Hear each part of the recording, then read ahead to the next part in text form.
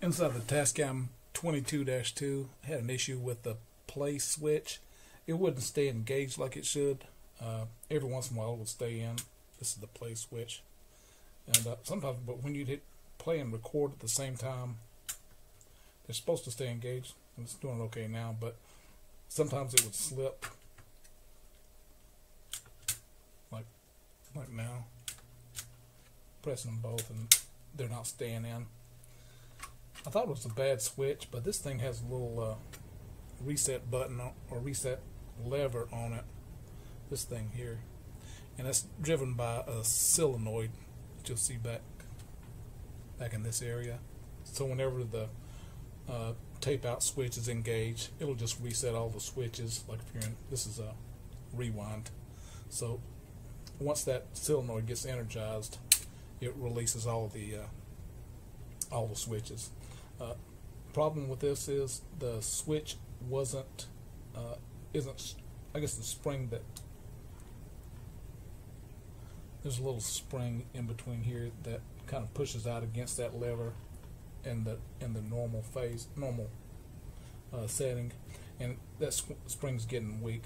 There's no way I can get another spring inside there. So what I did was added a little spring here on this end, and that'll keep this lever pulled out just enough to where the switches will stay engaged. They're still popping out now, but if I hold this lever out, those switches will stay engaged. I've used a spring, so I don't want to have it where it's just rigid there, because I need this lever to still move when that solenoid is engaged. So I'm going to connect this spring to the other side of the frame, and that'll give it enough tension to where this play switch will stay engaged. See, just the slightest bump will pop it out, but I'm going to pick it up in a little bit after I've got this thing partially reassembled. So this was a successful operation. Was able to get the switches reinstalled, and now when I press play and record, they stay engaged every time.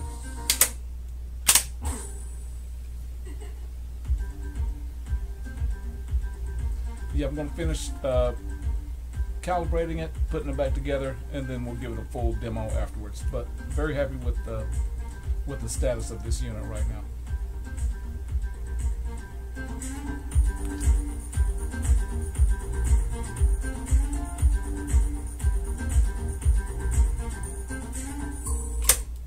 More to come.